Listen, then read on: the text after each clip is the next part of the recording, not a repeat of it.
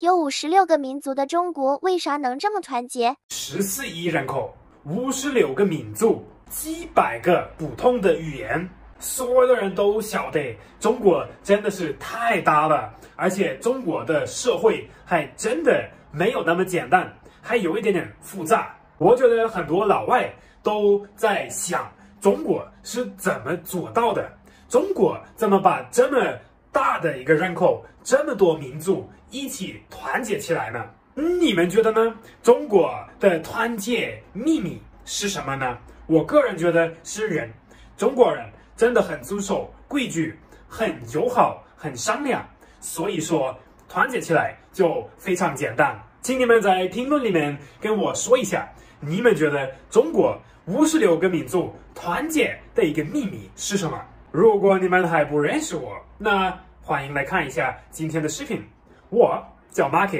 我在四川成都。今天我来给你们分享一下老外对于中国的民族团结和社会的一个看法，然后再给你们讲一下我们欧洲那边，特别是德国那边是啥子情况。如果你们准备好了，咱们就直接开始。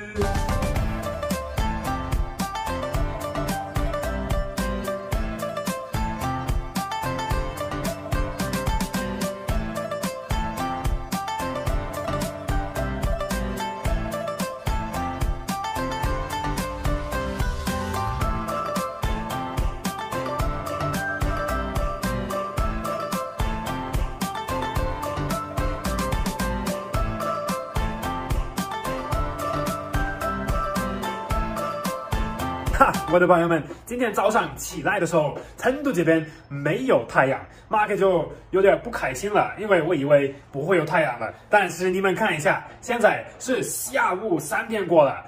我们的太阳也出来了。成都这边又是一个很漂亮的一个日子啦。然后成都这边的疫情好像也慢慢开始变得不那么严重，慢慢开始有控制了。所以咱们一起加油，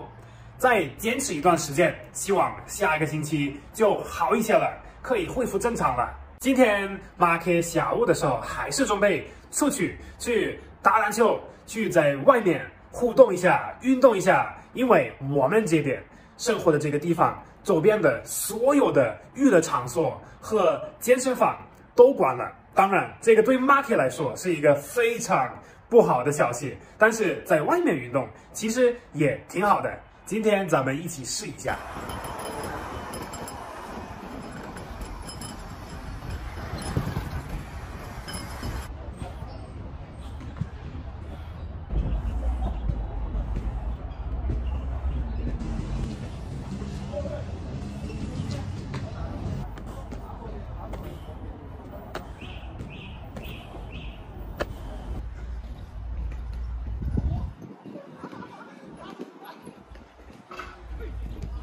练完了，我的朋友们，现在回到小区这边了。今天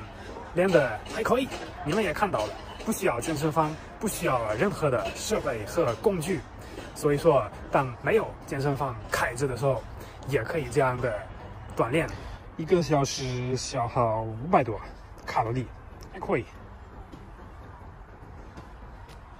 虽然说，当然健身房里面练起来效果要好很多，但是下一次你们给我说，哎呀，都封城了，健身房关了，我没有办法运动，我告诉你们，一定不是这样的。哪怕所有的地方都关了，哪怕在家里面关起来，也可以简单的动一下。现在到家了，当然下午的时候准备喝一个下午咖啡。但是咱们今天的这个话题，你们怎么看，我的朋友们？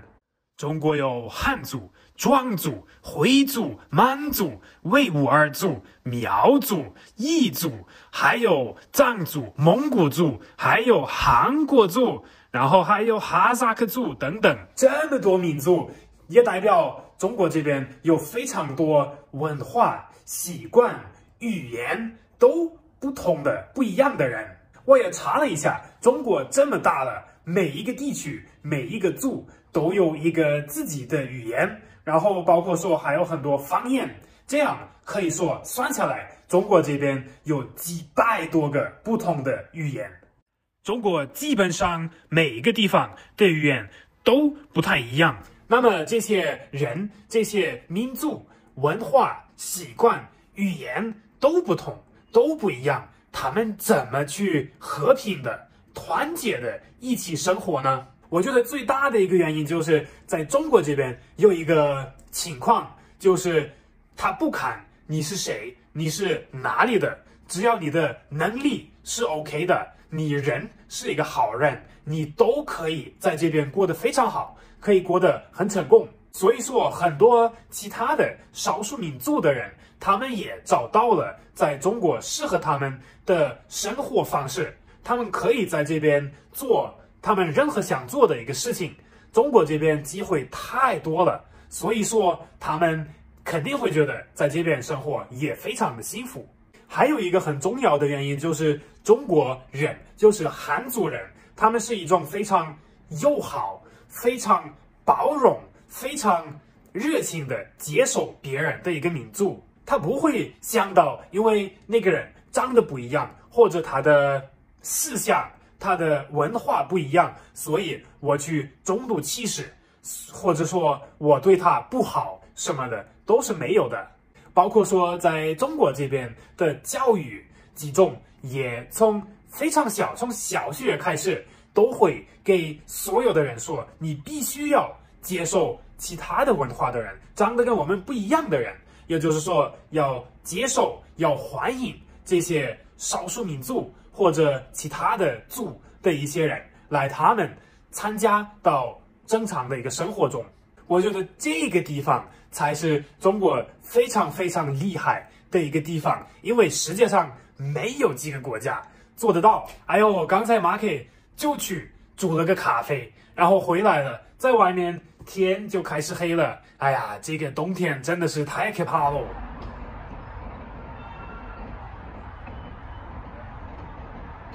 反正就是在国外，哪怕是美国，美国是一个移民国家，移民国家的意思就是很多外国人会去移民到美国，他们也有非常非常多文化和习惯不同的人，但是美国那边社会上面就经常有一些很乱的情况，有一些矛盾、打架，甚至还会杀人呢。但是你们想一想，美国那边才几个人，在多少人口？中国这边多得多，所以我真的是觉得中国这边能够这么团结，能够这么控制，有一个这么和平的团结的一个社会，真的太棒了。然后我们欧洲那边，我们德国，我们虽然说最近也变成了移民国家，有非常多从其他的国家的人过来了，但是也没有出现很明显的这种矛盾。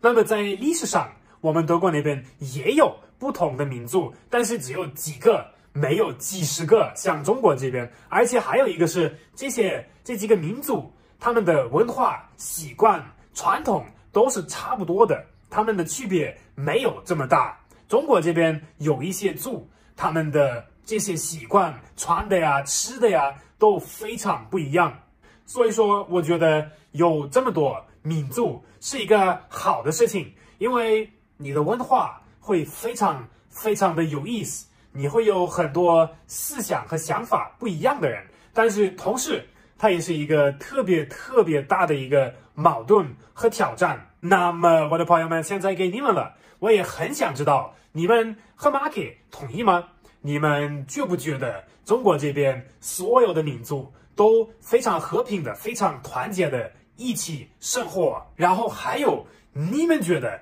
中国这边这个点是怎么做到的呢？它的秘密是什么呢？你们可以在评论里面暴露一下，然后给我们的外国的朋友们，给他们建议怎么去做到这个事情。那么当然还有，如果你们觉得今天的视频还有点意思，还可以的话，希望你可以帮我点个赞，关注一下马克，特别期待在下一期视频见到你们。